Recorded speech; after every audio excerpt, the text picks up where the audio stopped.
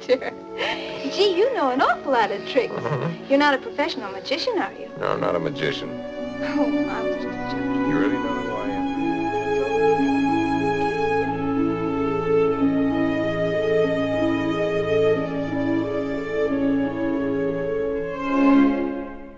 Well, good afternoon. No, good morning. Good morning. Greetings, my friend. Greetings. Can you do it with a bit more posh? Oh, what? Sorry. Okay. Greetings. Greetings, my friend. Challenge today, Power Automate. We need to be able to set choice values. Yes. Choice values. But the challenge is that they come as text. That's what happens in your situation, right? So you've got some text that you need to convert to an option set value. And currently you have a big and ugly switch statement. It's a big one. And that's a big one, right? So there's over 20 options. So it's getting, after 3 or 4, it's okay. But after that, it gets and each option actually does the update. So you've got like update, right? Yeah. Okay. So what I decided for a change to pick up something out of the box. And I looked at the asset checkout, which is a sample app. And one thing I noticed is that when I open data and I was looking for option set choice, and I'm like, this is mouse and there's a category. And it's set to keyboard. And I didn't touch this data, right? So at some point it got broken. Something got renamed. Keyboard is the monitor. Monitor is mice and what's Oh dear. Right. So I need to fix that. So I need to be able to set the category, but I have no idea what the value is. All I know is like there's laptops, keyboards, monitors, and mice. So now what I want is I want to be able to set category, but pass in the text. I want to be able to say mice, update to category to mice, and so on. So I created a solution. Oh, aren't you good? So then I put the table product, and I did check the category column, and it is a choice, but it's a local choice. Then what I did, I created a cloud flow. I'm manually triggering a flow, and I say, here's my new category. Let's just call it category. Okay. Thanks. Category. And what I did it a list of options. How good is that? Yeah. So laptop, monitors, keyboard, mice. That's what we ask users to enter. But this is text. This is not numbers. This is the magic. We will look into it in a second. So what I did, I say, let's update the category product, and I will go ahead and hard code. This is the ID of this record. For now, I'll just, to try things out, hard code the GUID and category. Yes, I can send it to keyboard, laptop, mice, and monitor, but which one is coming? So I need to have a switch of 4 statements, or in your case, 20 statements, each one updating. And if I'm updating more than one column, it becomes a nightmare to maintain. So I'm saying enter custom value. And I'm saying, okay, let's try laptops. Oh, it's an integer. It is a value. It's a choice value. I'm saying 1. Okay, let's try 1. So we'll just run it. I say, put it back to laptops. Run, done. And of course it fails. And it says, a validation error, sample category, have no idea what you're talking about. And here's the list of valid values, by the way, and I have no idea which one is which. Yeah. Here's the magic query. It's a web API. We can query metadata. Here's the magic. It's the end result. You nervous. You use the word web API. It's making me nervous. It doesn't matter. All you need to do is to actually copy and paste something like this and have a nice placeholders for the names. So I distilled it down a little bit. We can go as broad as we want. We can query global option sets, and here they called option sets actually. We can query global choices and local ones and values. I don't think there's any other types yet. Let me just walk through the data. So we're going for entity definitions, table, sample products. Then I go after attributes and I filter it down. I just happen to know the attribute name. Right? Then I say for this attribute, I actually want, I know it's a pick list. So here's the other name for it. It's not a choice or option set. It's a pick list. Good, I think it comes from 2008 or something like this. Anyway. Naming things is hard. So pick list attribute metadata. I know what I'm after. And then I'm simplifying. I'm kind of, all I want is logical name, schema name, just in case, because they're case sensitive. And then I go the attribute type name. And here's some magic. I'm expanding. Remember this magic of expand? Yeah. Option expand set. Into option sets. Yeah. And with the option set, I say, just give me options. I don't want any other fluff. So this one is very much distilled to just what we want. If I go ahead and just refresh it, look what happens. Logical name, schema name, metadata, attribute, option sets. Options. So is options a table? It's an array. It's JSON. It's an array of objects. Each object, and there's like few of them, each object has a value. This is what you're after. It has label. It's got localized label and it's got user localized label. For simplicity, we'll just go with the user localized label, which will be English in this case, but you can go as wild as you want to because localized labels is array. And if you have multiple languages deployed, go nuts, right? Yeah, okay.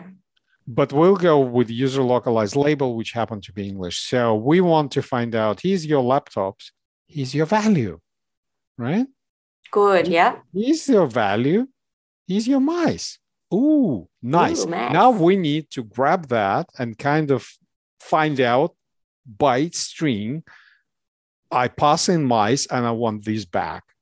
It's doable. So let's go in and expand the magic. First step first. So let me go into the edit mode. I wish there was noise effects for when I raise my eyebrows and look horrified.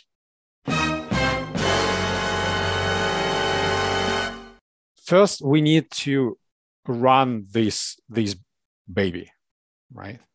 We need to pass it in, get the results back. It's much simpler than you realize. What we use, this is the end result, but what we use effectively, you go and you use HTTP with Azure AD and invoke HTTP request. Very similar to what we did with Office 365 when talking to a graph. Here we want to be authenticated within the domain.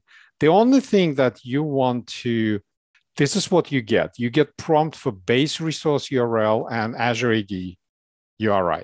That looks scary, but all you need to put in your instance.crm, well, we're in Australia, so in both places. Yeah. In both places. Just the same thing in both? Yeah. Okay. I'm less scared now. Easy. Thanks. Okay. Easy. Once you've done that, and you have to do it once or twice when authorizing. After that, you just drop in and it says, yeah, I know who you are. You authorize it. You will get prompted to sign in. You sign in and you're good to go. So method is get. We just grab this long URL, just paste it here. What we get in back is this JSON. Yeah. So the next step is for me to parse this JSON. What I did, I grabbed the sample data here. I just literally... Which bit would you select? This one. Just within the options, yeah. Array of options. And I filter it down. I could have parsed the entire thing, but it just comes back with duplicate names. You don't need it. I don't need it. So here what I did is body of get metadata and drill down to option sets to options. Right. Right? Okay, I know options is an array. And here I pass the schema through sample data, pass it in. What comes back is array with some objects. And objects have a known schema. So now I can pick up things. I can pick up things like you see here's localized labels and things like that. Okay. So it creates those for you. Yeah. Because I already parsed it. So it knows what we're dealing with. So wait. First action's parse JSON. Second action is? Second action is let's find that option. No, but what's the action that you use in Power Automate? It's called filter array. Thank you. So this one is filter array. This one is parse JSON. Yep. This one is filter array. And when I filter array, you can actually say, give me an element of the array where this property, and you can go down, equal this.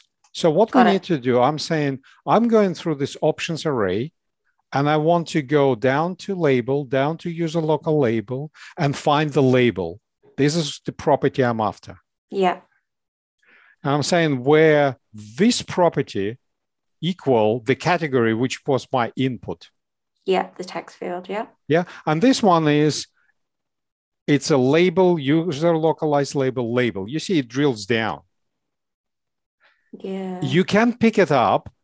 Label is a duplicate name, so it might take you like a couple times to get the right one.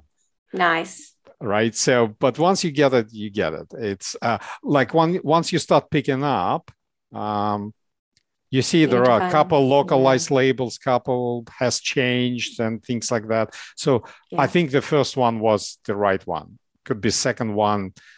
What you want is definitely drill down from the item to label to user localized label, and it's equal. What I'm expecting is there's only one value to come back, or none at all if you did a typo, for example, if value doesn't exist, right?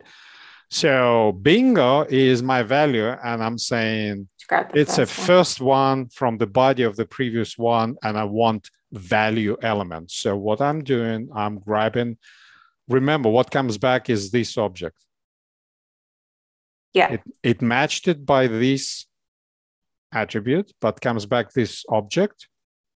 And then you just want the specific and label, I just want this value. Yes, the value. Okay. So first could be empty or null, whatever you want to call it, if there is no match. But if there is, then value will get. So let's go ahead, and instead of that one, let's go ahead and insert. Bingo. Where's my bingo? Here's my bingo, output of bingo. Right? Let's go ahead and test it. And just to recap, currently it's monitors and it's a laptop. And I want to set it to laptops, right? Or to mice. What do you prefer? I like keyboards. Just because it's the only one you didn't say. It's monitors, and we're changing it to keyboards. Also didn't think I'd be saying I like keyboards today. Hey, look at that. Oh, look, it's run, but has it done what it's meant to? Refresh. Show me the goods. Keyboards. Look at you, smarty. So let's walk through. So getting the metadata, give me this same stuff, what I showed you in the browser. Yeah. This stuff, right? Then options was simply parsing it. So the output is the same, looks the same, just the options, but it knows the schema, so makes it a little bit easier to manipulate. There's only one. You pass in an array of values, multiple. You see there's multiple, but what comes back is just one of them. Got you. And the bingo grab the contains the value. Nice. And now you can update by value. That's really cool. Okay, and just to prove, we test it again. manually and set it to what it's supposed to be. Mice. To laptop. Nice try. Nice try. How Way. fast was that? That was really quick. Yikes. Yeah. So actually, once it warms up, it's actually fine. It's laptops. Speedy. We fixed it. Beautiful. So this is how you deal with the option sets. The last bit, let's do that and call it a day. Instead of manually triggering a flow, delete. Where's my legacy? Oh no. When row is selected. Yeah, select the environment, but you can only choose one. Products. And was it text? English is hard. iOS devices. That doesn't exist. Okay, and the only thing we need to, so get metadata is the same. What we need to do is, whereas there's only one, that value will be... Category. You could type and search. That made my life easier. Day. Was it category? Is that a That's parameter? what, yeah, that is a parameter. Looks exactly the same as the table columns. That's not... Handy. Oh yeah, trigger write the text. Thank you, citizen. Pleasure. That's why I'm here. Okay, and now the only thing we need to change here is instead of that, we want to grab Product. Sweet. Now Now let's go here. Show me. Now, one might ask, why the heck would you do that, right? Because category is like right here. Yeah, of course. But this field could be locked. Here, you can elevate permissions to someone else, right? It just opens the eyes to how else you could automate it. Yeah, so we can go and change the category to, yes, okay, here's the sign in, okay. Once we sign in, change it to monitors. Monitors it is. Flow, change the category back to laptops. Snazzy. Laptops it is. Change the category to iOS devices.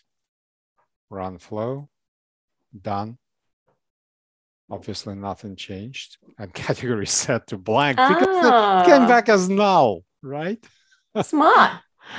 It is. At least the flow didn't fail. No, you can actually add if then else statement, like if it's blank, then do something else or fall back to default or something. Do nothing, yeah. Do nothing or something like that. But it does work. And it's not that terribly difficult. I think this is a nice approach, very universal.